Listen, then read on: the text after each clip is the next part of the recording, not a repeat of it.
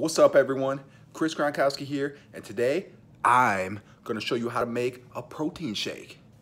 Yeah, that's right, a protein shake. We get asked this question all the time. Oh, it sounds funny, but people wanna know. People that have never done it before wanna know how I make my protein shakes. So I'm gonna show you the best practices today.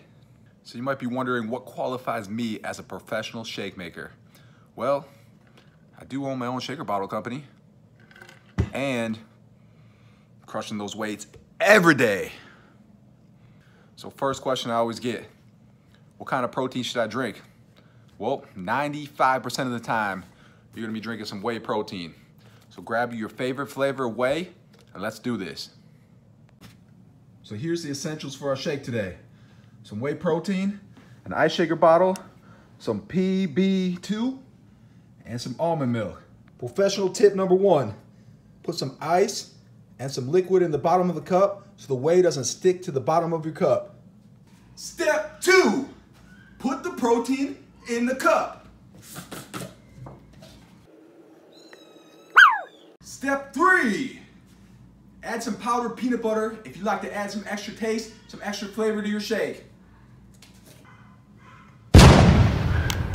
Step four, make sure your agitator is twisted on the lid of your ice shaker so you get a nice, smooth blend.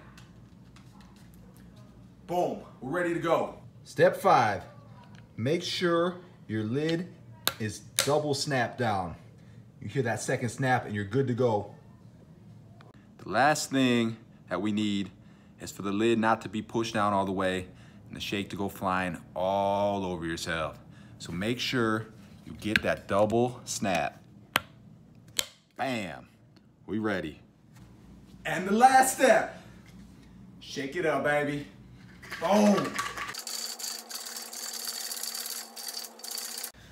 Last and final tip, make sure you get at least 69 push-ups in if you want to maximize your gains with this protein shake.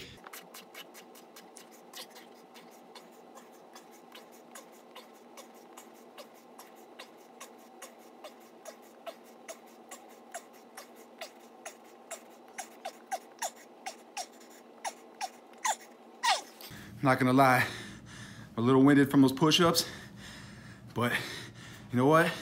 Now I feel like I deserve this shake.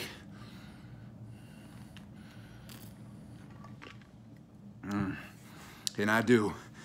That tastes even better now. And that's it. From your professional shake maker, like I said, don't believe me? Then ask these, baby. Woo!